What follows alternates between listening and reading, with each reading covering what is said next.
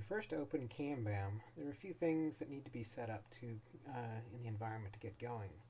First thing we're going to do is make sure that we're using units of inches for this project. The next thing we want to do is go to the System tab and choose the default post-processor. That's pretty much all that's needed to do this simple demo here. Let's go back to the Drawing tab. Now what we're going to do is open our DXF file. Go to File, Open. We're going to be carving a vent pattern out of sheet aluminum. You see we've got our vent pattern that we're going to cut out, plus we have a bunch of stuff that we don't want. First thing to do is to get rid of all of the elements in the drawing that we don't need. You can do that by clicking and dragging to select multiple items and then hit the delete key. You can also control click and select multiple items and then again hit the delete key. You can use the mouse wheel to zoom in and out and recenter. Now we're going to go through and select all of the construction elements that were used in the original drawing that we don't need for the machining. So we select all of those.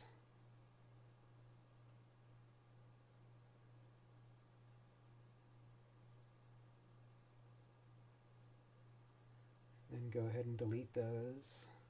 Just a few more, some center points and a construction circle.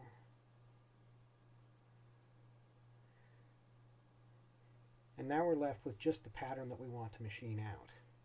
If we zoom out, next thing we need to do is center the origin in the middle of our pattern. We can do that by selecting the entire pattern, then right-click, transform, and then click on center. And that puts our pattern right, center of the pattern right at the origin. Again, zoom in and out to recenter. Now if you'll notice, the various segments are not actually connected when they were imported from the DXF. What we're going to do is we're going to select everything, and then we're going to right-click, go to Edit, Join, and then we give it a join tolerance of 1/1000 of an inch, and that connects all of the various segments into closed entities, as you can see here. Now we're ready to actually do our machining. We're going to machine all these features or establish the tool paths all at one time. So we select the entire pattern. Now we can, for this we can either select a profile where we just cut along the edge or a pocket where we mill out the center. Because this is sheet aluminum, we'll be able to just use the profile function.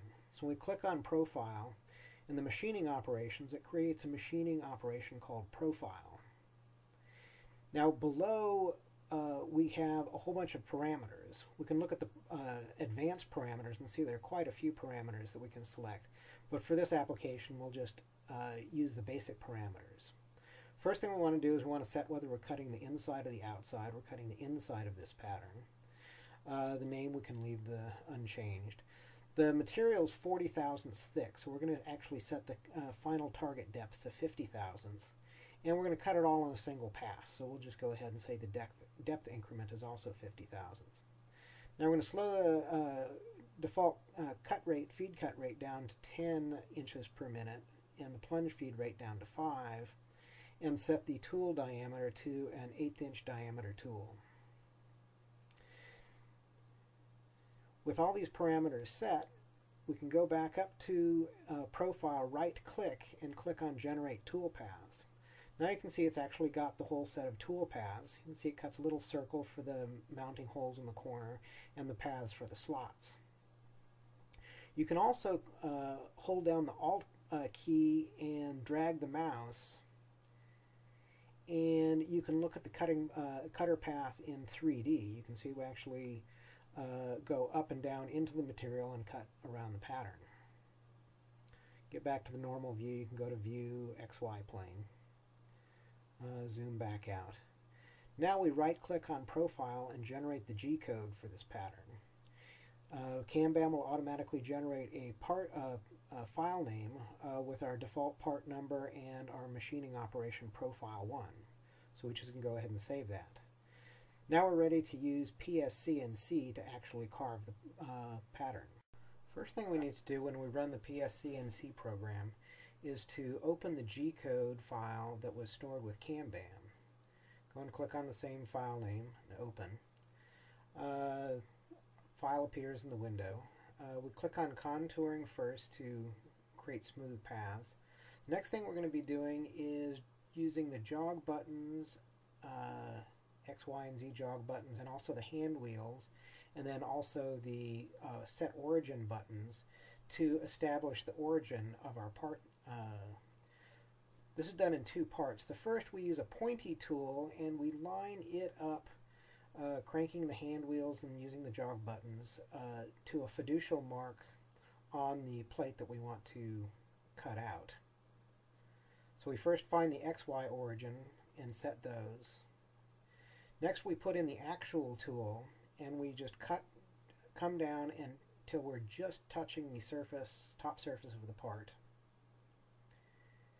Set the Z origin. And now we're ready to go ahead and start machining. First we'll set the feed rate a little bit lower just to be sure that we aren't running too fast, and go ahead and start the G code. If you get an invalid tool number message, don't worry about that. Just click on Start G code again. You get another prompt to turn on the spindle, and then you can go ahead and finally click on G code and it'll start the execution of the program.